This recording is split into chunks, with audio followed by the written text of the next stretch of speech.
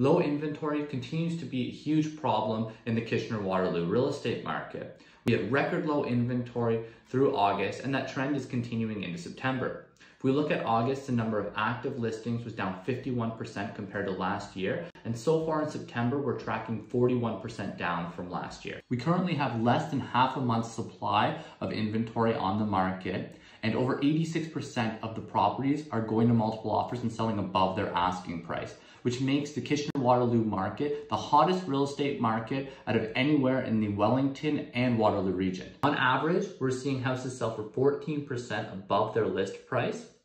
Housing prices actually remained flat from July through till August, but have already shot up 4% in September, with an average sale price currently sitting at $765,000. Most years in September will experience a big spike of listings come on the market right after the kids go back to school. However, this year that has not been the case.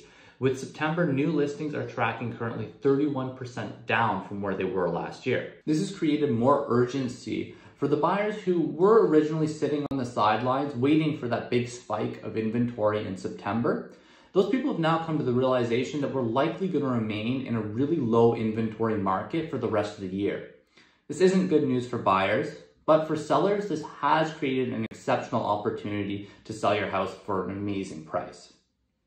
The real winners in this market are people who can sell their house and don't necessarily have to go buy another one right away.